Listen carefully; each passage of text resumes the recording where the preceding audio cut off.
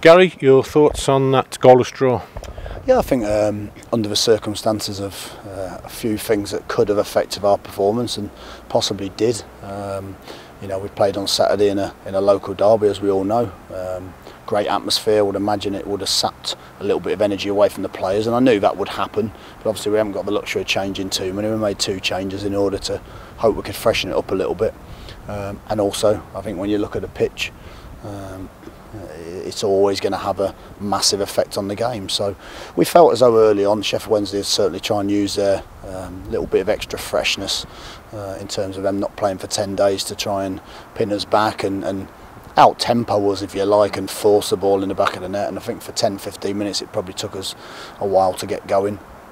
Then we sort of started to cope with the game a little bit better and you know, have a little bit more control in the game. I think we had probably a couple of chances either half, decent chances that maybe we should have done better with. I think one's got flashed across Groundsy and Clates just couldn't quite get anything on it. I think second half he's had a header and another chance as well. And of course they had 1 or 2 chances as well and lots of balls in our box. Again, you know, certain things go against you. Michael Morrison coming off first half, and he just rolled his ankle, landed a little bit funny. And again, you think that might have an effect on us, but Specs goes in there and justifies really the reason why we let 1 or 2 players go out. And he did great. I thought he's done fantastically well. We've ended up with Robbo and Specs, so none of them are the most physical in terms of size and presence about them, but they play with size and presence, and they've got their head on all sorts of things. I thought Specs and Robbo were fantastic for us today. You mentioned Jonathan Spector there. He hasn't had a lot of action due to injury, but coming into a game like that against a big player like Nihu, him and Robinson were excellent for you. Yeah, I thought they were really good. Just read the game. You know, he's obviously a player that's played at centre half in Premier League, so you're talking about someone that's you know, had an excellent career so far. You know, and he just reads the game well and copes. And Robbo does the same. You know, he's not massive, but he throws himself at things.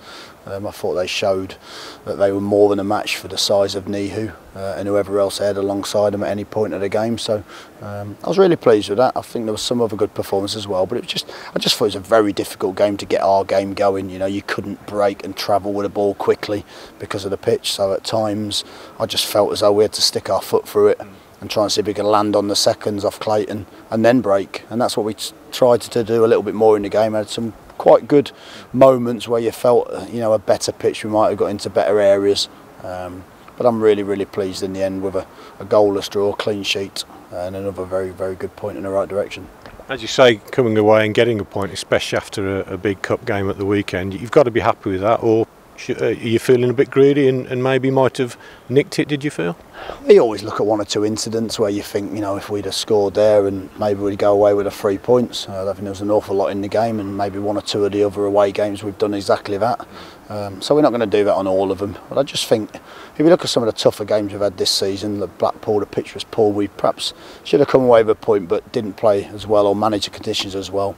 Leeds, a very physical game. Cardiff at home, very physical game. This one was a very physical game. We're just starting to cope a little bit better with those games. I think we can do more, because I don't think we're the biggest, strongest team in the world. We're not great. We haven't got an amazing size in there, but what we have got is a load of players that will work really hard for each other.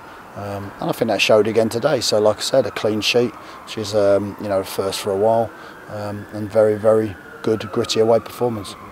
And just back to Michael Morrison, what's the prognosis of his ankle injury? Is it a serious one or not? I don't know at this point, Carl. I think you know, it didn't look too bad. I think he carried on playing, and we weren't sure whether he was saying he needed to come off or not. So he was still running, and I think he just felt it would just start to tighten up a little bit for sort of 5 or 10 minutes. So the fact that he's got through that 10 minutes, you would hope that it means there's nothing structurally too wrong with him. I think he's maybe just rolled his ligaments a little bit. So again, we'll see over the next day or so. But I think what it does probably is it just speeds up our decision.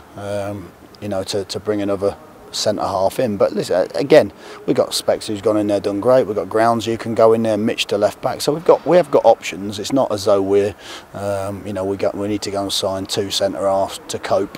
You know, so I'm not too worried about it. But I was really pleased with lots of things that went on tonight.